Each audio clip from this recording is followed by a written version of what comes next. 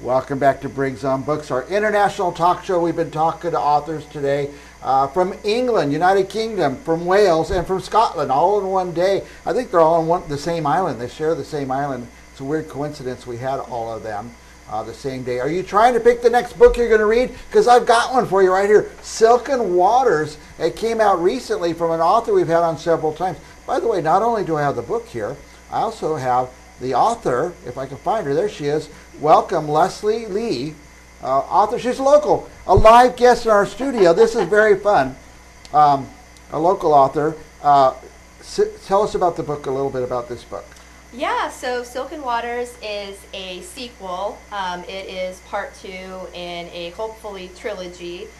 Takes place in the fictional world known as the Veil, which kind of exists alongside our world. You can go back and forth between the human world. Here's your last book. Wasn't it also set there? Yes, exactly. Okay. Yeah, so that would be Child of Dawn would be the first book in the series. We're calling the series Legend of the Veil. Okay, Legend of the Veil. Now, so this one is your newer one. Do we have to read them in order? You don't have to. It is helpful, but you can pick up Silken Waters, and there's enough information regarding the things that happened in the first book for you to be able to read the second one by itself. Now, let me ask you about this, because it's amazing that people can do this. It's a fantasy, yes, and it's written in a realm that doesn't really exist. Yes. And you've got to keep track of all this stuff when yes. you're writing. Yes. And that for this book in particular was a challenge, because I had to constantly go back and make sure I wasn't changing the history or the facts from the first book, making sure I had the characters right, did what I think happened. So yeah, it's definitely a challenge, and creating the whole, I guess, existence of the characters as well is developing their characters. Yes, exactly, because they're not real. Yeah, regarding your process, do you use any spreadsheets or anything to track all this stuff? Or? So yeah, so this one, my office is in my closet, and so literally in the closet. Literally in the closet, yes. And so there are pictures everywhere with the names of the characters and a couple of characteristics listed.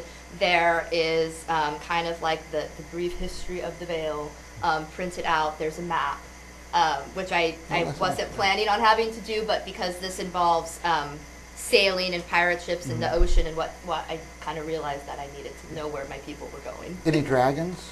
Not yet. Not yet. Who knows? But stay tuned for book 3. Now, yeah, and I guess you rely a lot on your memory. Yeah, yeah. Which the older you get, the more challenging. I was going to say, wait till you get my age. That is. See if you can count on that. So, you want to start a little bit from the beginning? Child of Dawn? Yeah, so Child of Dawn, again, it takes place in the Veil, and the Veil is a world that is ruled in part by a race of vampire and in part a race of elves. And as you might guess, they don't like each other. They're very different types of creatures. Well, vampires and elves, of course. Exactly. So one loves the light, one loves the dark. And so they have been at war for a millennia. And their warring is causing the Veil to physically die. Okay. And so in the first book, the two main characters they set off on a quest to save the Veil, to complete a series of tasks in order to put everybody at peace. And at the end of Child of Dawn, there is a temporary truce that happens, and that's where Silken Waters picks up. In the second book, you have a faction of vampire pirates who come back to port to find that they're no longer permitted by law on both sides, both the vampire and elf side, to be pirates, basically. And so they are kind of faced with this crisis. The pirates that's all they've done. They were raised from boys to be pirates, and so what do they do? That's all they know. It's all they know. Yeah. And so the second book is kind of about, what do you do when you're faced with being denied your identity, and kind of the series of events that goes along with their quest to maintain their right to be pirates.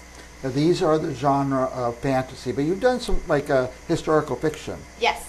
Couple of them. Yeah, I've done 2 historical fiction, one set during the potato famine in Ireland, and then one set in the late 1800s in Maine. Yeah, I talked to you about writing fantasy, how much work that is. historical fiction, do you have a lot of research to do? Yes. Thank goodness for the internet. Yeah. Because I know, like, when I wrote my first novel, which was historical fiction, the internet was just kind of becoming a thing. I'm dating myself. But I did a lot of book research with that one, and that's more challenging. Mm-hmm. You know, you have to find what you need and whatnot. But with the internet, you know, you can just go online. Yep. Fact check, always fact check. But it's been much easier as, you know, there's more information provided to do stuff like that. And you have a children's book too? Yes, so I wrote a children's book. I'm adopted, and I have a brother that's adopted, and then I have a niece and nephew that are adopted. And so I kind of came up with this children's book that involved this little girl living in an orphanage, and all she wants to be is adopted.